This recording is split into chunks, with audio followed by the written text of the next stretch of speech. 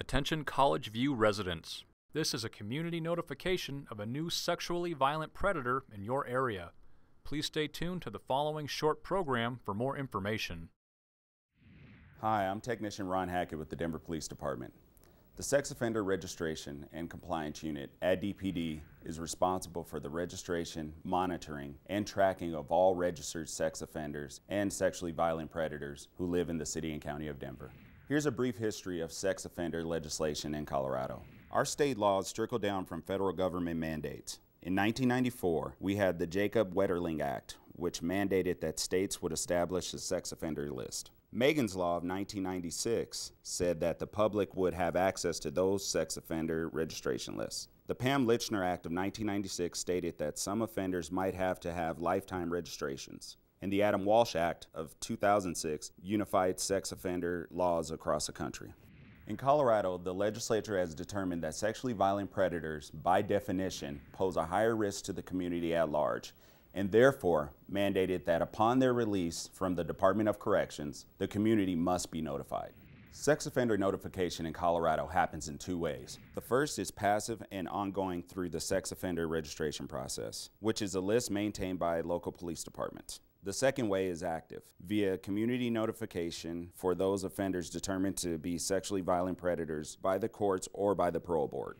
Most sex offenders in Colorado are supervised by the criminal justice system in our communities. Most sex offenders engage in crossover behavior, which means they may have been arrested for one type of crime, but be apt to commit another. Many sex offenders have no criminal history at all prior to their arrest. There is no typical sex offender, but all tend to be deceptive, manipulative, and secretive. 80 to 93% of sex offenses are committed by someone known to the victim. Sexual deviancy begins in mid to late adolescence. Sex offenses are not impulsive. They are usually carefully planned, and most sex offenders are male. The community has a vested interest in helping offenders to be successfully managed in the community. Sex offenders have the same need for housing and employment as any other citizen. Any citizen who uses sex offender information to harass, threaten, or intimidate an offender will be subject to criminal prosecution. There are approximately 16,500 registered sex offenders in the state of Colorado. About 65% of convicted sex offenders are placed in the community on probation. The remainder are in the Department of Corrections or Community Corrections. Offenders may be caught for one type of offense, but be at a high risk to commit another type. Crime of conviction is only one indicator of risk. A sexually violent predator must register with the Denver Police Department Sex Offender Registration Unit every 3 months for the rest of their life. The offender's residence must be verified quarterly by the Denver Police Department. The full sex offender registration list is available by calling the Denver Police Department Identification Bureau at 720-913-6756. Convicted felons and those with multiple convictions are posted online at denvergov.org/police. Remember, sexually violent predators do not represent all dangerous sex offenders. The community notification process and sex offender registration are not a complete deterrent to sexual assault. Now, here's a look at the newest sexually violent predator living in Denver. Here's an overview of the registered sex offenders currently living in Denver. There are 2,401 total living within city limits. In Denver Police District 4, there are 487. Precinct 422 has 88 registered sex offenders. Of those, 50 have felony convictions and 38 have misdemeanor convictions. Clifton Allen Stratton is a sexually violent predator currently living in Denver. He's 72 years old and was born on October 9, 1945.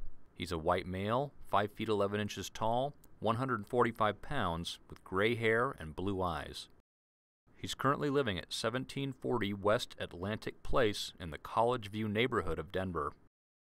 Schools located within 1 mile of this offender include Godsman Elementary at 2120 West Arkansas Avenue, Ruby Hill Elementary at 2626 West Evans Avenue, Schmidt Elementary at 1820 South Vallejo Street, Excel Academy at 1825 South Federal Boulevard. Parks located within 1 mile of this offender include Ruby Hill Park, Godsman Park, Athmar Park, Harvard Gulch West, Grant Frontier Park, Sanderson Gulch, Pasquinel's Landing Park. Recreation centers located within 1 mile of this offender include College View Rec Center at 2525 South Decatur Street, Athmar Rec Center at 2680 West Mexico Avenue. Bus routes located within 1 mile of this offender include Route 31 South Federal Boulevard, Route 21 West Evans Avenue, Evans Light Rail Station. A brief history of charges against this offender. Sexual assault on a child, position of trust. He's currently on parole and registered with the Denver Police Department on September 22, 2017 to 1740 West Atlantic Place in the College View neighborhood of Denver.